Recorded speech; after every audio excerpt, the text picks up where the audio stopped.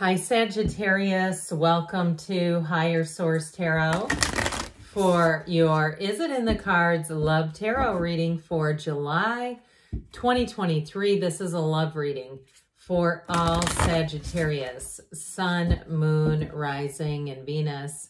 Thanks to everybody for all the support. I've been getting inquiries about personal readings. I'm not doing them at this time, but when that changes, I will make an announcement on the channel. So that way people know how to access those if they're interested.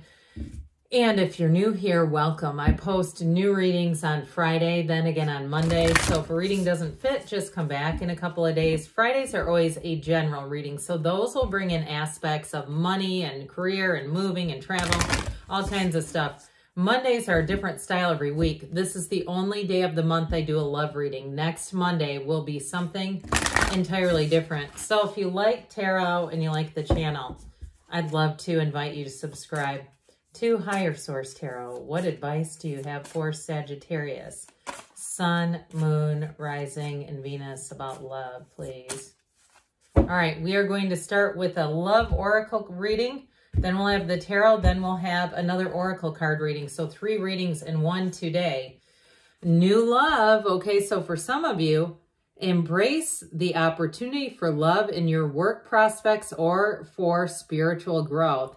So again, if you are single right now and it's been a source of frustration, embracing the other areas that are successful will open the door, will open that channel up for you to receive that love you're looking for.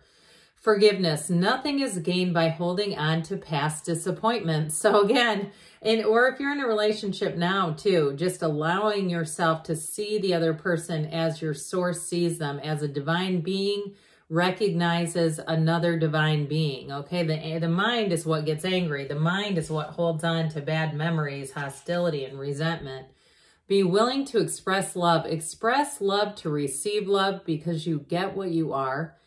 And you are love. So there we go with the whispers of love. Now we'll hear from the tarot. We will have 3 cards to represent your energy, 3 cards for the person you are attracting, 3 cards on the advice for the relationship. All right. So what guidance do you have for Sagittarius, Sun, Moon, Rising, and Venus to attract the love of their lives into their lives? What does Sagittarius need to know about love, please? Messages for Sagittarius about love. All right, so we'll start it here. Your energy is the King of Pentacles, the 7 of Pentacles, the Knight of Cups. Their energy is the Ace of Cups, the 6 of Cups, and the Magician. The advice is the Hanged Man, the World. Now, this is interesting. 4 of Wands. So you have a 4-4-4 sequence here in the advice. So something is important there because, so if you're going, how in the world does that make any sense with the World and the Hanged Man? Well, guess what? Their legs are in the number 4. I don't know if I've pointed that out. I do periodically when they show up together. So 4 is connected to this card. So for some, it may be the angel number 444. It may be the number of weeks, months, but there's something here about a new cycle. You've got a beautiful energy here in terms of love. New doors will open, or the doors and to your heart and to your soul. These are opening here. We have here 3 major arcana. We have water, fire, earth. A beautiful energy though for you. So with your energy here, it's very solid, very stable, very commitment-like, very, you know, with the earthy energy that's here, rock steady, I hear. Remember that song from the 80s? So with the King of Pentacles, though, that does make a partner for life. So some of you, if you've worked on other areas of your life, working on your finances, on your physical body, or even your spirituality, because with the Pentacles, those are also about manifesting. And I'm telling you, whoever it is that you're attracting, are they going to be smitten with you? They're manifesting you, by the way. And if you don't know them yet, when you meet, they're going to say they feel like they've known you for 1,000 lifetimes. They will feel already connected to you because they can feel your energy. They can feel this powerful energy coming forward.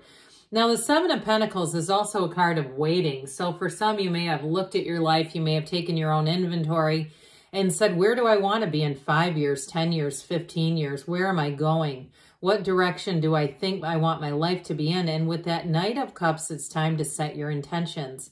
The Knight of Cups, so that helmet guided by the wings of angels. See yourself in your own first-person reality as if you're living in the love story that you want to create, not like you're watching it on a movie screen, because what we know about doing that is it can often manifest around you. So then you see it showing up in other people's lives, and it's like, thanks for that gut punch. That's great. They're getting exactly what I'd hoped for. Now, with that Knight of Cups, though, you can do all kinds of spiritual practices, but know that that Knight brings love to you. So it's here. It's the cards don't lie, and the cards are saying, look, we want to bring in the love of your life. We want to bring in a commitment that's here to last and here to evolve. So with the person you are attracting, this is dynamite energy. For some, it is a new love with that Ace of Cups, but this is somebody who loves deeply. They come straight from the heart. They will speak to you straight from their heart. And I do feel like it's going to be a very special relationship. Now, if you're already in it and you've had a few trials or disconnection here, even though you don't have conflict in the cards, I do see you as getting past that. The Six of Cups is a return to love, a return to being able to fully open up and trust in a relationship. So it's both sides here. It's reciprocal energy. And so for those of you that it is a reconciliation or somebody from your past, it also too could be somebody you've not dated before, but someone who you know, because that Six of Cups brings in a sense of nostalgia. It brings in a sentimentality.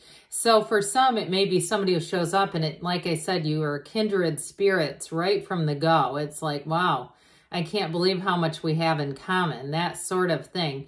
So with that Six of Cups, though, it is a beautiful energy in terms of falling in love, being in love, and feeling supported, totally supported by this individual. This person's very caring in a very deep level. They notice all the details. They notice all the little things. So if you say you're out at a pastry shop and you say, God, that one looks good, but I'm going to get this today.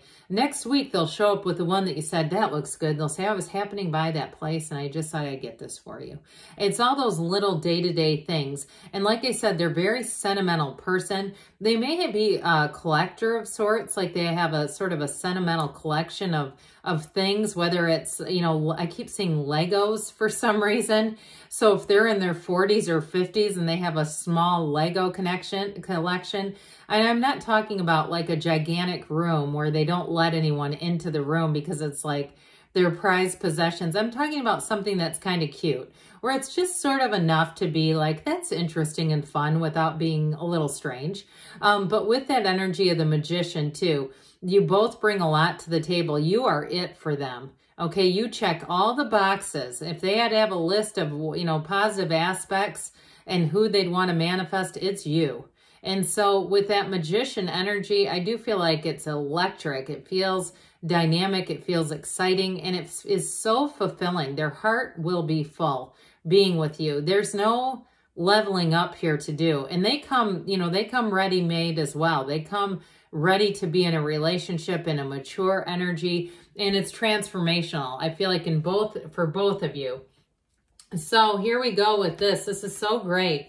You do have a wedding here, and you also too, the two fairy tale cards of the deck both showing up. So with this, I do feel like you have a relationship that is going to grow, that is a deepening commitment. Now that Hanged Man energy, for some of you, it is about letting go of the past. The Hanged Man brings in a very easygoing kind of energy. So you're open, you're wide open and ready to receive. And the Hanged Man too, that illumination in the crown, it can be that light bulb moment. So for some of you, if you have a nagging little urge, you keep thinking, I should go to this coffee shop, or I want to check out a concert at this outdoor venue, or even I should contact this person and see how they're doing. And I don't mean for a love relationship. It could be an old friend you contact and they go, hey, are you single? That sort of thing. I just feel like that Hanged Man energy is kind of pushing you forward a little bit. But with the world, this is truly a relationship. It's relationship goals, but it's a relationship that feels like the one. And with the energy of the world, if you're already in a relationship, I don't see it ending. If you have an issue to work through with the world, there's the resolution.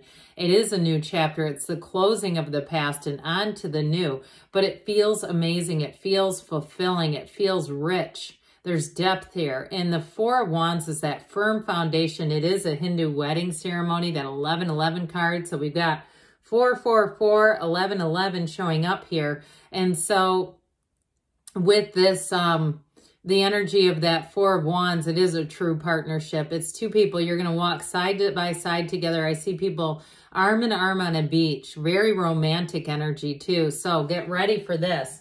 Beautiful reading, especially for a love reading. Yes, it is in the cards, by the way. We can't deny that. With the advice that's there, they say be open and to receive your partner here. What else does Sagittarius need to know about love, please?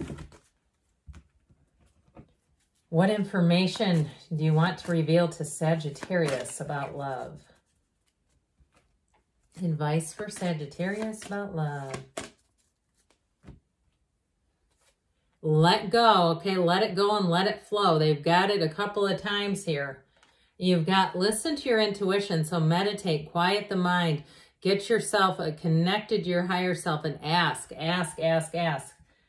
You've got ask your angels. I kept saying it. They said, yep, let's give it to them one more time. Give it to them good. Within the next few weeks. So we did say the number 4. It could be a month or could be a couple of months, but you've got a yes. Good things are on the way for you, Sagittarius. I love you too, and I'll be back again soon.